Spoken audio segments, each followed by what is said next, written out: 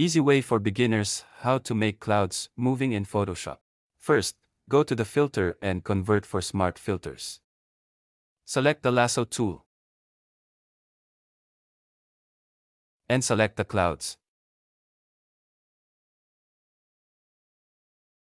Press Ctrl and J on your keyboard to make a copy of layer 0. Go to the filter and convert for smart filters. Go to Window and choose the timeline. And click the Create Video.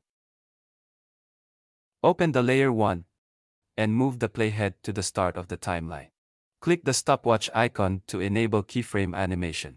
Press Ctrl and T on your keyboard to select the Free Transform tool. Right-click and choose the Skew. Drag a corner handle to tilt the clouds. Hit Enter or Return on your keyboard.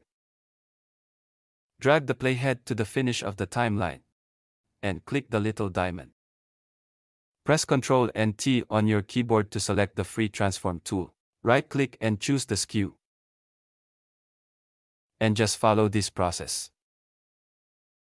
Hit Enter or Return on your keyboard. Click the play icon and you can see the clouds moving. Go to the File, Export, and choose the Render Video.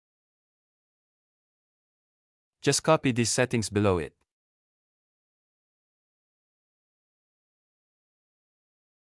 And click Render. And this is the result.